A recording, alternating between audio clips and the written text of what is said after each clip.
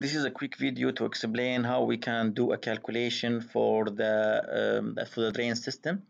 For example, let's say we have a camp and we want to design a drain system for this camp, either open canals or the closed pipe or buried pipe.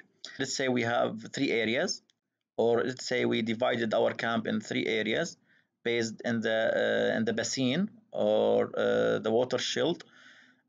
So we can say the first area it is 2000 meters square, the second area 5000 meters square, the third area 7000 meters square. The first area will discharge or drain the water to the main pipe linked between manhole 1 and manhole 2. The second area will discharge the water to the second pipe linked between manhole 2 and manhole 3. The third area will do the same and discharge the water to the pipe number 3 linked between manhole 3 and manhole 4. If you can notice, the area number 2 or the pipe number 2 will absorb its water and the water coming from area 1, and area 3 or the pipe number 3 will absorb the water coming from area 2 and area 1 at these sequences. This is manhole number 1, the start point. The end point, it is manhole number 2. The length of this pipe, the length linked between manhole 1 and manhole 2, it's about 50 meters. Let's say it is okay. The start point, manhole number 1. The end point is manhole number 2. The pipe name, I just give the pipe name. In the plan, we need to be very specific about what pipe we are talking about. If it is complicated or there is a lot of pipes, then it is preferable to give the pipes on the plan a specific name to be easily to find and get the information from the plan. So now I give it a plan. It is a pipe linked between manhole 1 and manhole 2. The length of this pipe is about 50 meters. Accumulative link, as I explained before, each area will discharge or drain the water to the next area. So we need for the total length of the pipe. Now we need, of course, the elevation. In the sewage system, you cannot work without the elevation because the system working by the gravity. So the slope or the elevation is very important. The start elevation, the first manhole, the elevation for the first manhole, I supposed it is 500. Manhole 2 elevation, it is 499.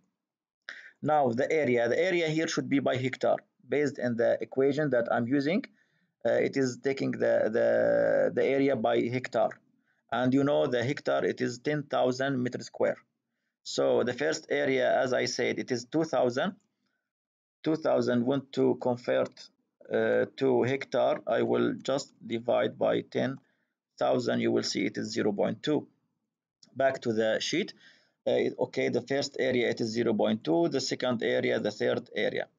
Now I need to, as I said, each area will discharge its water to the next area. So I called the first area in and the coming water from the other area out. So if you look, this is area. What is coming to it? Nothing, zero. Out of this area, nothing discharge water to this area because it is the first area. While if you look to the second area, you will see it is discharging its water and the water coming from out, coming from area 1. So you will see it is area n, it is its area, and the out, it is 0.2 from the previous area. And the same for the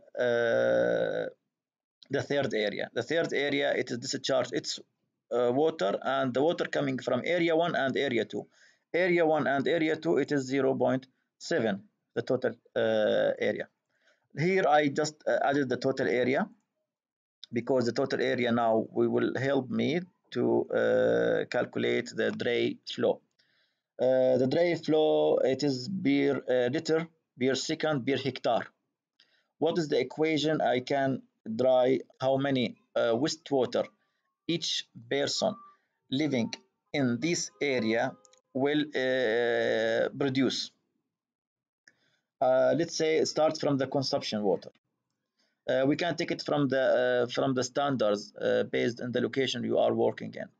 Let's say in the Syria context now, before it was between 100,000 150 to 250, but in the context now in northwest Syria, it is maximum 50, maximum 50. But I will suppose it is 200. Maybe in the future the situation may be changed. So to be on safe side and design on the maximum, I will say okay, the water consumption rate, it is 200 liter per person per day. The density of population, let's say 1,000 person per hectare. Each hectare have 1,000. This is the density. Okay, based on the density and the consumption rate, we can calculate how many wastewater produced per person per day. The equation like this. The equation will be the consumption water multiply the density of population multiply 0.8. Why 0.8? Because we are assume 80% of the provided water will goes through the sewage network or the sewer pipes, and the person will just consume 20% of the provided water.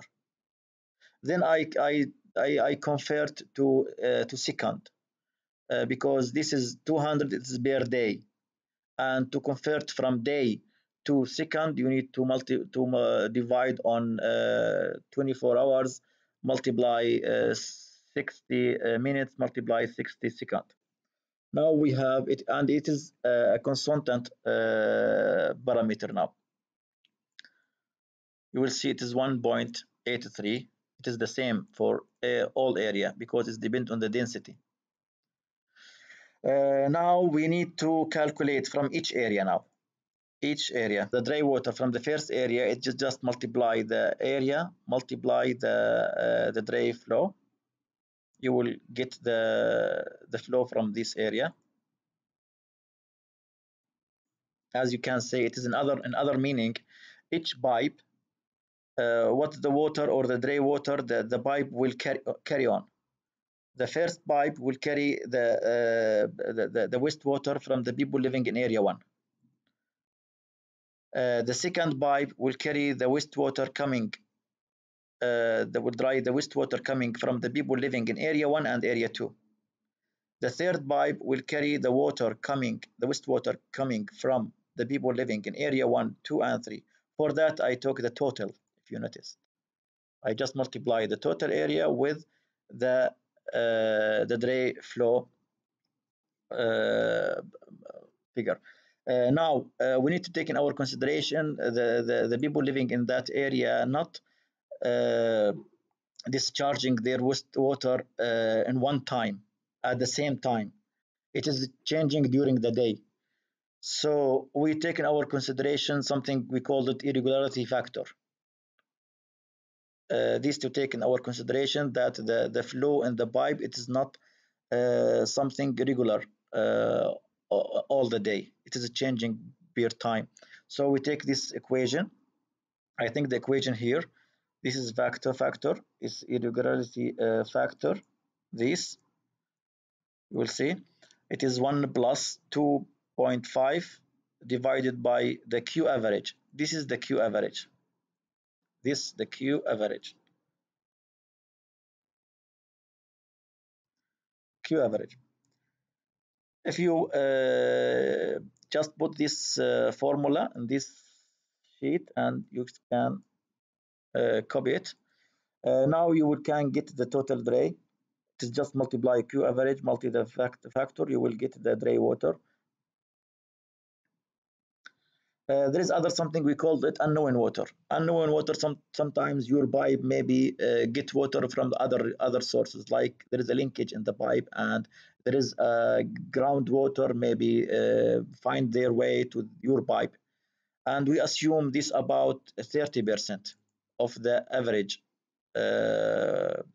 Q average. It's about 30% of the Q average.